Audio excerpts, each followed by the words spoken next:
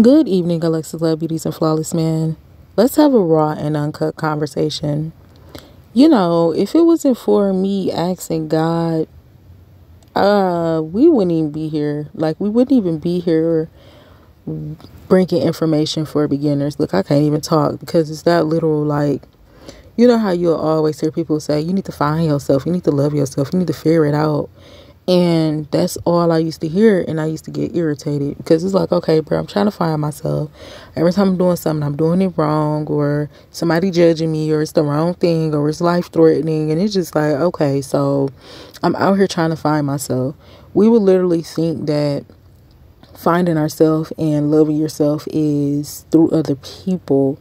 So what we do is, because we're broken as a people, we're broken. We went through some things and we have not let those things go.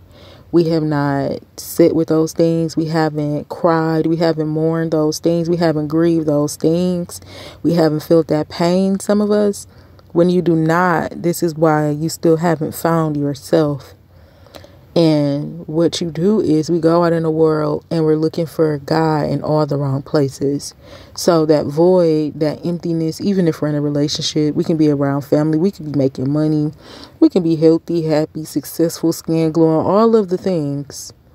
But something still be missing. And it be because we didn't get something from God. We haven't found ourselves in Christ. What that means is asking God who you are, what you like to do, what should you be eating, what should you be drinking, what should you be watching. Literally, when we talk about God, I know it be sounding so cliche, but life is this literal.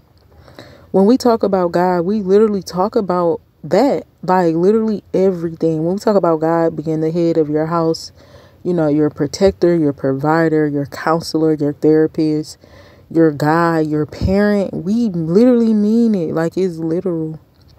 He said, when your mother and your father forsake you, you can come to him. He's your parent. Like, that's literal. With the attitudes and everything. Like, it's so literal. You're not going to go out here. And this is where I was getting confused at. Going out here like, okay, a shield horse, so we got that in common, we can be friends. He look good, so yeah, he can be my man or whatever. Well, he ain't even really gotta be my man. We could just be messing around or whatever. This job is cool or whatever. Like, I'm able to, still do what I want to do on the side after I pay my bills. So I guess I'll work here. Like, we be going out and we literally build ourselves. And this is why we're still hurt. This is why we're still broken. This is why we're still caught in a strong delusion. This is why we're trying to force somebody to like us and we ain't even his type. This is why we're trying to get somebody to be our friend and y'all ain't even got nothing in common. This is why. Because we have yet to ask God. God literally, when he said he created everything, he literally created friends for you. People that's going to love you for who you are. You're not going to have to change the way you talk, change the way you walk. You're not going to have to change the way you breathe. People be wanting you to do a lot. These are not our people. That's why. Alexus, love, beauties, and flawless man. It is literal when we talk about finding ourselves and loving ourselves. Finding yourself is asking God. When the Lord says seek ye, he's talking about seek God. Seek him. Seek means to ask, to look around for, to do your extended research, to meditate on. Meditate means to think about all the time. I'm trying to figure this out. I'm not going to sleep until I figure this out. To keep thinking about it. To keep pressing the issue until you get the answer. To seek him. To keep reading. And sometimes we don't get everything right then and there. But just to keep going. Like to seek his face. And he's going to pop up. Literally. And then when we talk about loving ourselves is you loving the things that he said is good. The man know what he's doing. He say you supposed to be not wearing hair and makeup. It's good. We not wearing hair and makeup. It's just you will begin to love yourself, your real self. You'll begin to love what the Lord tell you. Like, you probably played football, but that wasn't working. So now you're like, okay, Lord, I'm just trying to, you feel me? I'm trying to live this life down here, be the man I'm supposed to be. So, what I'm supposed to do, you was a football player, but the Lord tell you basketball. And now you an NBA player because it's just like, that's what you love to do and you're going to love it. When we talk about loving ourselves, we don't love the things that we create. We don't love the things that is forced on us.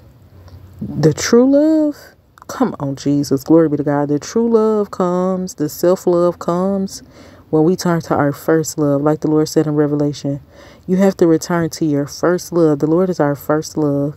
Like he said in Jeremiah, yeah, your mama was pregnant or whatever, and your dad, they was intimate, but it's not the reason why we alive.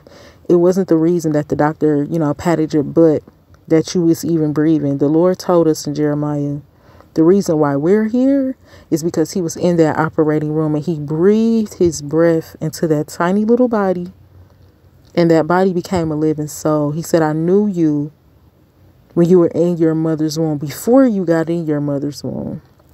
So it's that literal.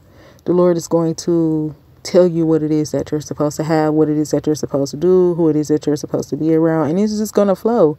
And that's what we call loving ourselves. You're going to love that. You're going to love that you don't have to explain yourself to nobody about why you're doing this, why you're doing that, because my family are those that does the will of my Father. So now we're in equally yoked relationships with people that understand us.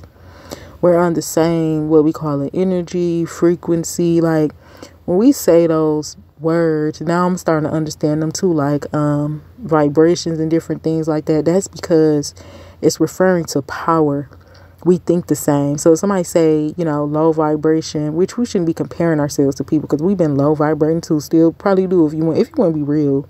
Everybody be human. Everybody be low vibrating every now and again. You know what I'm saying? You looking good, you turning up, and then behind the scenes you smashing a little bit more than you should. So we still human, and we all fall short of the glory. But somebody could not be equally yoked with you to where they could throw you off, and that's not what we want. So you will connect more. You will have a better understanding of the people that is supposed to be in your life, and you will love yourself just as much as they will love you. So, Alexus Love Beauties and Flawless Man, do your extended research spiritually, because these things can't come from Google. There is certain words and certain terms and things that we're trying to figure out that we can't figure out. We can't look it up on Google. Somebody can't just give us all of the tips and the tools about it. It's an experience. It's all an experience. And it's really on you just if you want to go through that experience. A lot of people really don't want to go through that experience because it's just, we've been so used to being caught in a strong delusion. But, God ain't for the faint at heart. He's really not. He's not.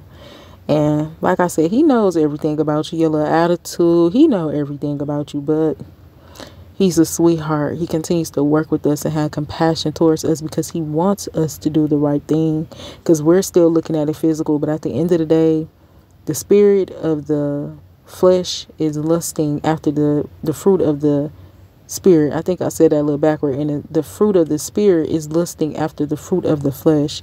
It's a spiritual warfare. So on the outside, we be thinking we tripping, but God is trying to take his time with us so we can get where we need to go in the physical, and then we leave here in the spiritual. Everything is already prepared. Come on, Jesus. He said it's already prepared.